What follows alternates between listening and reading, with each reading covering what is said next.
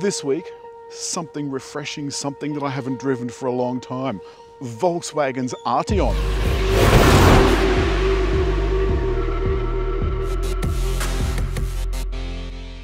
There's two models, the Elegance and the R-Line. This one has 140 kilowatts, the R-Line has 206. They both go through a 7-speed DSG, so double clutch gearbox, and they both have 4-cylinder engines. It's a turbocharged engine, of course, and this one drives just the front wheels and the R-Line drives all the wheels. The front emblem houses not only the radar for the radar cruise control, but a front camera as well. There's also other sensors throughout, and just here you can see a light bar. Now that only comes on when the headlights are on, and it extends along here. These daytime running lights are on all the time. Indicators are just above up here. These beautiful headlights are matrix headlights. And the reason I bang on about matrix headlights all the time is how beautifully efficient they are, leaving just the oncomers in a pool of dimmed light. It's not just up or down like normal headlights. It's got automatic locking and unlocking on all 4 doors by using these little things. So with the key in your pocket, it will lock and unlock the doors. All you have to do is either use the VW thing and you twist that out, or give it a kick. So long as you've got the key in your pocket, the hatch will open up. There's an absolute mountain of room. The seats go down 60-40. There are bag hooks either side. There are little clever storage solutions, including cargo nets. And underneath the floor, have a look at this.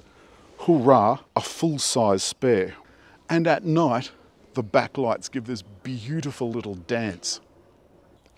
And the other thing are these rather gorgeous wheels. 19-inch on this model, but the shape of them, they're just beautiful. There's these sort of turbine-y looking ones on the top model that are 20-inch. But just have a look at this beautiful bit of sculpting along the bottom of the doors. And you can tell that this is the entry-level Elegance model because of the entry-level Elegance badge. And that means this car starts at about $60,000. Just keep your head down under that low sill at the top. For starters, the window's tinted, and you get this beautiful purpley sort of blue effect on the doors, along with the Harman Kardon speakers. But look how much space there is for my knees. Now this is set for me to drive. Have a look at this. That's, 6 inches at least. There's a nice wide armrest with a couple of cup holders, and on the back of the armrest some centre vents, heated outboard seats, and when the car's going, there's another section of climate control that shows up in here, and it's a slide control. And under the flap, a USB outlet plus a 12-volt outlet. The one thing that amazes me about cars is no matter how expensive, no matter how much you pay, unless it's a Rolls-Royce, they seem to cheap out on the carpet. Now remember what I said, this is basically a cut price Audi, but the interior doesn't feel any less posh. Turn that down, that's the radio control, so that's a press or slide. All of the controls are kind of pushy, touchy things. Over here is a place to adjust your heads-up display and your light controls, including the driving lights and the configurable centre dash. You can go through several different views on this. Above that, don't know if you can see it, but there's this little pop-up piece of glass with the head-up display on it. Down below we've got the in-between system. So it hasn't quite yet gone to that new system that's in the Golf Mark 8. It's got separate controls below for the climate control system. When you go into the menu system, you'll see that you can go to CarPlay. This has wireless CarPlay, as you can see. My phone is not tied in any way. It's got a route to home, and it can stream your favourite things like TuneIn and so forth. The other thing I like about the Arteon interior is the delicious use of metals, the discreet vents, and the fact that everything is so nice and soft, even the tops of the doors. And like all Volkswagens, well, most Volkswagens, the ones that don't have the little tiny short stumpy gear levers, this one you pull right back to go into drive, another one to go back into sport mode. And while we're at it, there's sports modes that you can select, including an individual one. Press change and you can then specify what you want the engine to do, the steering, the cruise control, and the active suspension as well. And as I said outside, this dual pane glass and the fancy front windscreen make this so quiet. I've seen a spot up here, so let's use the automated parking. I'm going to give that a go, indicate, and when it's found a spot, it'll tell me. Okay, it says it's found a spot, and it already knows that it's a parallel parking spot. Alrighty, gonna let it go, no hands. I mean, this is a massive spot, so I mean, yes, of course, it's going to be able to get itself in easily. But I'm controlling the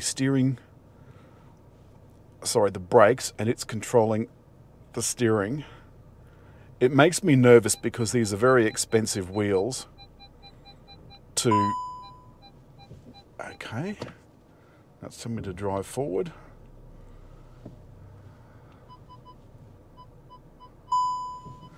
Now it says that the parking's finished.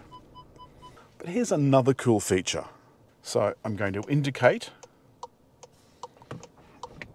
I've selected reverse. Now this is a really big spot, so this probably won't work. So it's telling me to go back, right, and it's steering to get me out. Now it's also telling me to take the steering over. So it got me into that spot and out of it. I like that. It'll also do the 90-degree spots, so ones at shopping centres and so forth. Now I've got this in comfort, and over these tram lines, you hardly feel a thing. When I was doing my little mountain run the other day, I popped it into sport mode, and it was absolutely brilliant. The brakes are incredibly precise. Incredibly precise. I mean, they don't grab, but you definitely feel them pull you up. And I had an emergency stop the other day. It was just sensational.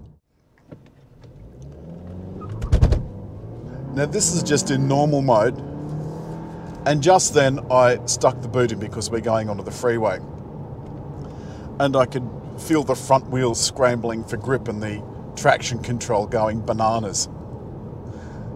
So it would be a mistake to think that 140 kilowatts is not enough. It is plenty. I'm going to activate.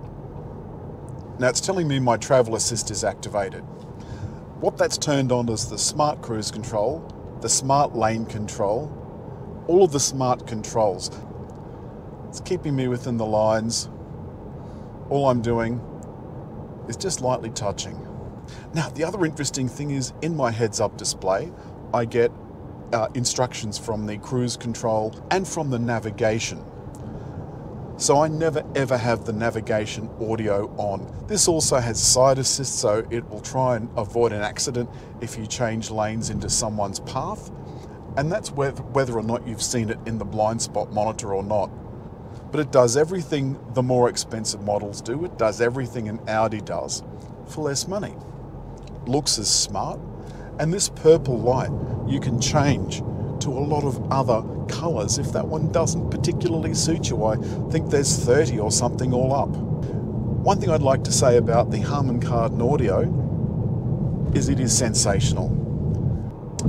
There are a couple of other clever things this car has which when it was released were innovative for the time. For example, if you have an accident, it will apply the brakes so that you don't have another accident if you're rendered unconscious. Also, with the driver monitoring that it does, if it thinks you're unconscious, it'll stop the car. I don't think it'll pull over and park in a parking bay, but it'll certainly stop you from running into something further up the road. I think I'd prefer Volkswagen's rather excellent 8... What would you like to do? Oh, did you hear that? You can say navigate to... Yes, cancel. Cancel. It's got this system that listens out for you. And if you say, hey Volkswagen, what can I do for you? It brings up the assistant. So like, hey Google or hey Siri, cancel. But I found that using it was far more trouble. No, I don't want you to search for government nearby. I found that it was a bit buggy. Unlike Google that we used in the Polestar a few weeks ago, this doesn't have the advantage of the hive mind. God, that engine is so silky.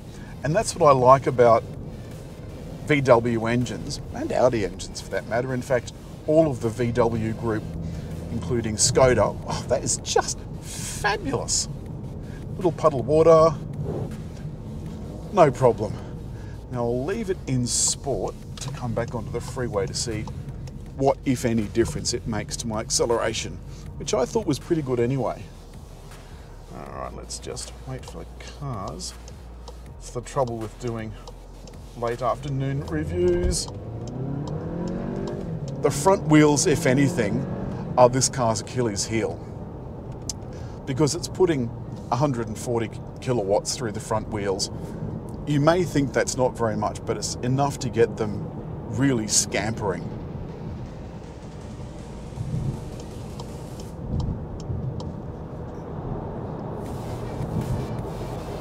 Now you can see at night this looks rather lovely. Everything is backlit, it's easy to see, and it's easy to use. Over the years I've said that some of the trouble that I have with cars is simply this, that they're not really long-legged, they're not really good for highway stuff. Or they're good for highway stuff, but they're lousy around town. This is great at everything. They've thought of everything, and perhaps that's why this car is just so beautifully quiet. As always, hit like, leave a comment, and just over there to subscribe.